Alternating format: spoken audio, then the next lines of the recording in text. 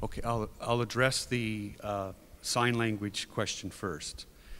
أجاوب عن سؤال لغة الإشارة أولا. The solution requires three components of which are still being developed. الحل يحتاج إلى 3 مكونات وهي تحت التطوير. First, we need the camera to be of high enough quality to be able to do the recognition. Today that's available. الخطوة الأولى نحتاج كاميرا اللي هي تقنية عالية لكي تتعرف على لغة الإشارة وهذه متوفرة الآن. The second component is the bandwidth. I need to be able to transmit video via the wireless internet or the cellular mobile connections. That's still advancing. We need better than 3G to do the quality job. نحتاج إلى توصيل عالي المدى أو سريع لكي نوصل هذه لغة الإشارة إلى المترجم وهذه أيضا محور أساسي لهذه التقنيات.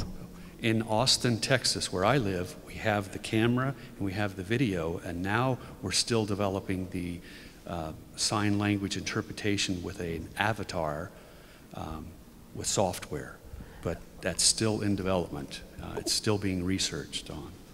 وفي ولايتي تكساس حينما أعيش هناك الكاميرا وهناك التواصل السريع عن طريق الإنترنت، ولكن الآن بدينا أن نطور جهاز التعرف على لغة الإشارة وتحويله إلى لغة إشارة أو التعرف على اللغة المنطوقة أو المكتوبة إلى لغة إشارة، وهذا تحت التطوير الآن. Now, the last problem is that American Sign Language is different than Arabic Sign Language, is different from Chinese Sign Language, is different from, so we're going to still have to translate between or train the avatars to be able to speak in the appropriate sign language.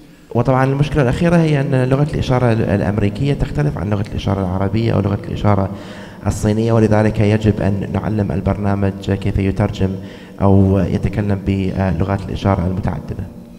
So translating from written text to sign language in an automated way is still in research. ويعني التقنية التي سوف تحول من المادة المقروءة إلى لغة الإشارة هي تقنية تحت التطوير الآن.